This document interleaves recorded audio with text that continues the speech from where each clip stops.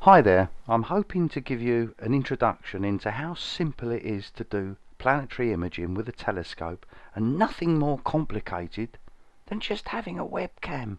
That simple, and these results are the results of using just a simple webcam. How do we go on? Okay, so what do we need? Well, first of all we need a webcam, and it's just a simple webcam, but there are a number of them around, but just any one will do.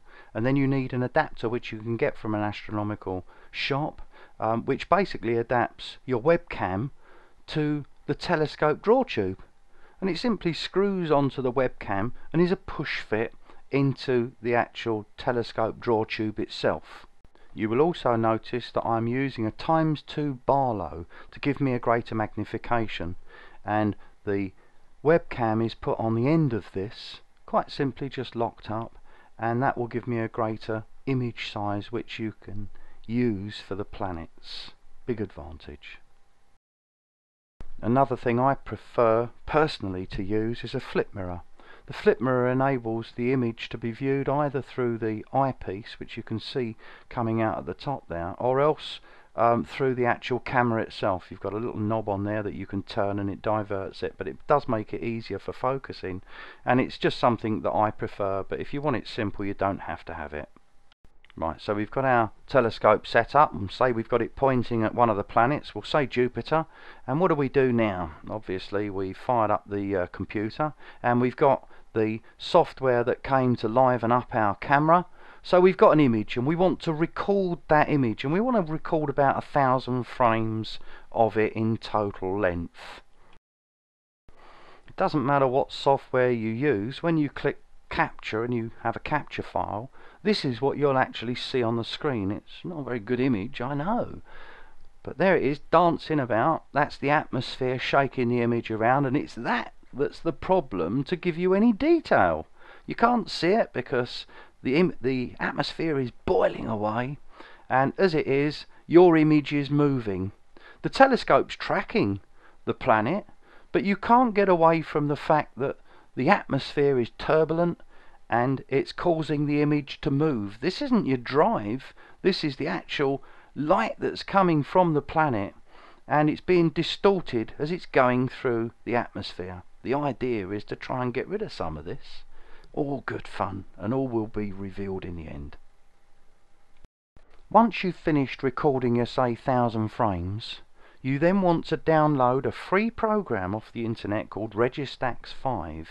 Now, I can't emphasize too strongly that this is not only a free program, but it is an absolutely amazing piece of kit, written by astronomers for astronomers. That's all I can say. And it's free. You download it, you just go and do a search on your internet, and you will find Registax 5. Download it, and what it basically does is it will stack and enhance the images. Now when I say stack the images, I mean put one on top of the other. All that movement will be taken out. It'll all become clear as we go on.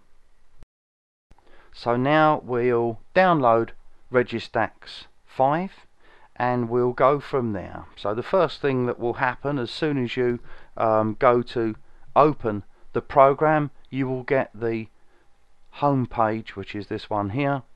There we go, Registax 5. The program will open up, and this is where it gets really interesting, because all you've got to do is go and find your file. The program will do most of the work for you.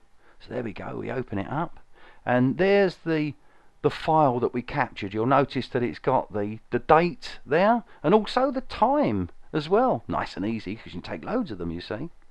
And click on it, and image, which isn't very clear at all, as you can see, comes up in a box. So you know you've got the right one. So you import it into the Registax program, and you'll get a single image come up on the screen. Now you've got to put a box around it. So once you've put a box around it, and use your mouse to do this, I'll show you that. Just bring it down. There we go, and we put the mouse over it, and it'll have a box. And then we just go up and it highlights it. Look, it's got a line. So now what's happening is it's playing back your video. Sorry if it's not that clear, but it's dancing all over the show. This was the image that you saw earlier on, where the atmosphere is boiling away and it's moving Jupiter as an image. And this program is going through and it's looking at it and it's seeing what the current one is, and you can see all those frames being processed. Oh, it's going like a lunatic. And it's free, absolutely free. So there we've got a reference frame and we've got a current frame. I'm not going to go into the details of how to use this because that's down to you, but I'm just showing you in real time what actually happens on this program.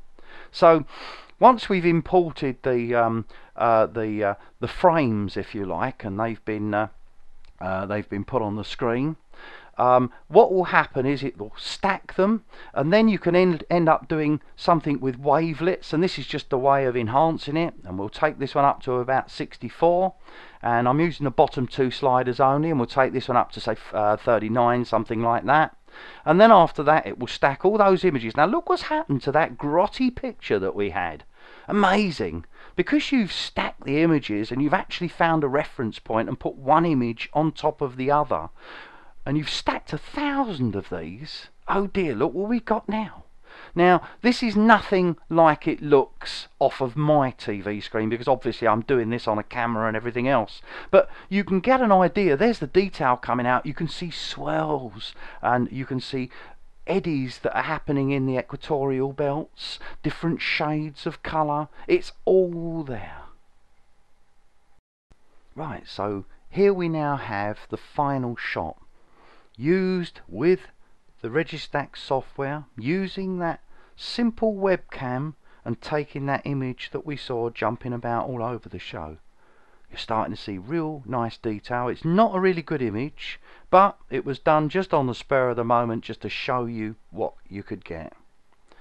Another one with a little bit more processing there. You can just see a little bit, but look, there is a lot of detail there, and this planet's a long way away.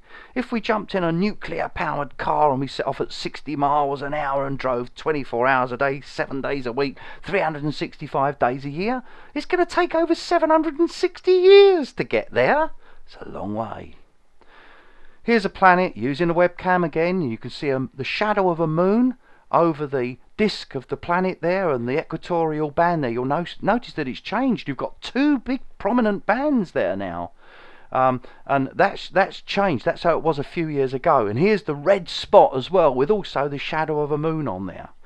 The red spot's massive. Anyway, how can you get any more help on this? The most important thing is to look up your local club. Then after that you can get pictures of Jupiter and also my favourite, Saturn. Look at that. That's beautiful, isn't it? This is what captured me on astronomy. When I saw a little tiny image in the eyepiece of Saturn, I just could not get enough of it. I had to make my own telescope, and you can see that on this site as well if you look for my channel. But the answers are there for you, and although this has been done for people with a telescope, it gives you an idea that you don't need really expensive gear to get going to produce images like this. A simple webcam. Most people have got them and don't use them and chuck them in the bottom of a cupboard. Absolutely amazing results that you can get. And don't forget, those photons of light that have come in and either got to your eye or got to your camera travelled a long way, and it makes you feel very, very, very humble and very small. Now, I hope it's been interesting to you, but one other thing I'd like to say, wherever you are in the world looking at this, there are so many astronomical societies around. Look up your local club. They'll give you information. They'll even allow you to use their own equipment. Go along and have a look at all these wonders up there that you can see. They cost you nothing, absolutely nothing to view, and every year it's different. Anyway, I hope it's been helpful to you, and this is Peter Bruce signing off. Bye.